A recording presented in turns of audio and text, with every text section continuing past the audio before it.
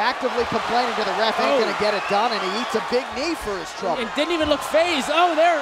This could be the end of it. It looked like he caught him with one that stunned him while he turned his back.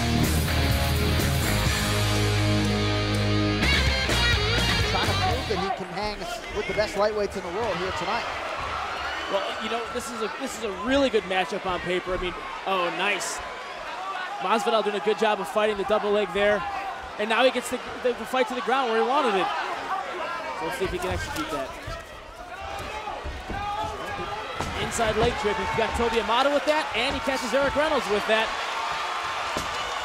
And this, perhaps Jorge Masvidal's best asset is his ground and pound. You see just how quick he is with that right hand. And Reynolds is back to his feet, but taking a lot of punishment along the way.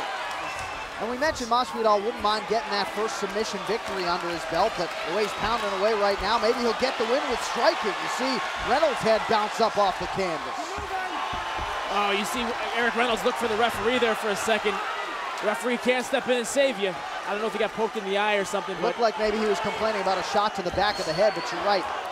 Actively complaining to the ref, ain't gonna get it done, and he eats a big knee for his trouble. And didn't even look phased. Oh, there. This could be the end of it. It looked like he caught him with one that stunned him while he turned his back. Yeah, and you have to think Masvidal knows Reynolds is in trouble. Are we about to see the first submission win of Masvidal's career, or is Reynolds gonna get a second life here? Oh, that's pretty tight. I don't know how deep it is, though. Eric Reynolds able to get out. Now Masvidal trying with his other arm. Well, Masvidal did a good job. He just transitioned to a head and arm triangle. He's going to try to lock that up, flatten his body out, and squeeze and get some good pressure here on the side. This is a triangle choke. That looks like it could be pretty deep. Eric Reynolds is doing the right thing to defend. He's bringing his left hand by his ear.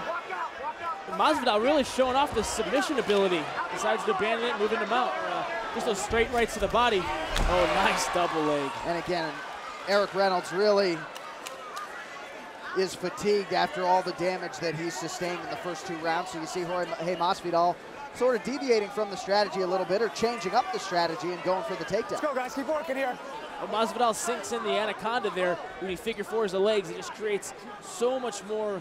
Oh, that was beautiful. Masvidal sunk in the rear naked choke while Eric Reynolds started talking to the referee. It's all over. First submission win for Jorge Masvidal. Well, exactly how he told us during the pre-fight interview. Jorge Masvidal looking to get that first submission win, and he gets it. Eric Reynolds falling victim to the rear naked choke for the second time here in the Bellator Fighting Championships. And it wasn't easy for Jorge Masvidal, but he made it look easy. Eric Reynolds absorbing a whole lot of punishment there. Eventually he succumbs, and Jorge Masvidal now can put that inverse triangle choke loss to Toby Imada in the rearview mirror. He is back in the win column here tonight.